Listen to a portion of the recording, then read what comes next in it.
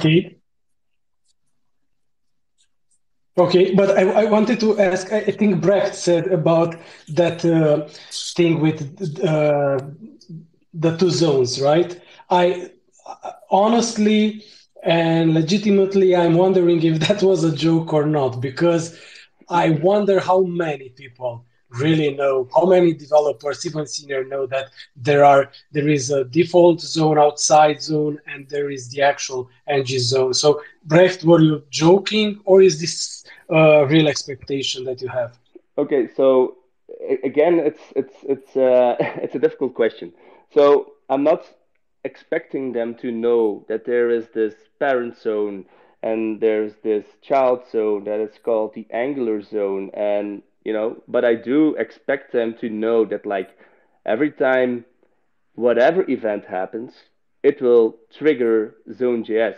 And there's an outer zone how we can prevent that. So, for instance, if you have this any widget, any map, any game, anything that you just like instantiate in the ng after view init, if you're running this in the inner zone, like every event that will happen inside of that will constantly trigger change detection. And I mean, the on push strategy, it's important, but it's not as important as that because so I had this colleague of mine who he was a junior at the time and he liked to add sexy stuff to our application. So he created this so he added this perfect scroll bar, but he didn't add the perfect scroll bar. He added the ngx perfect scroll bar.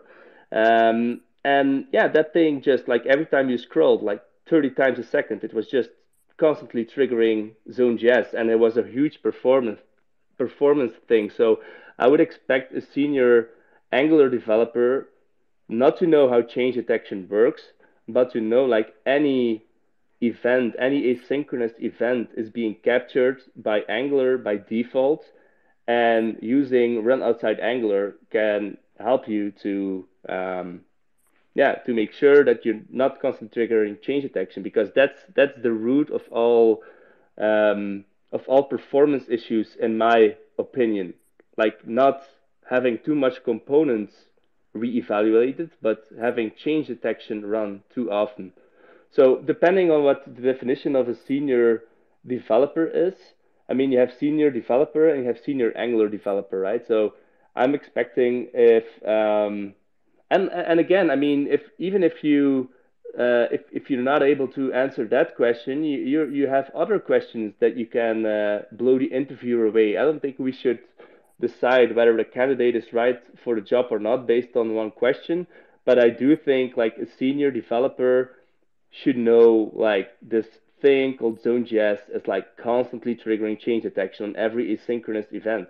For instance, if you're adding a Google Maps or any other maps components into your Angular application and you're not running it in the outer zone, yeah, things are pretty likely that that it's constantly gonna trigger Zone.js and change detection.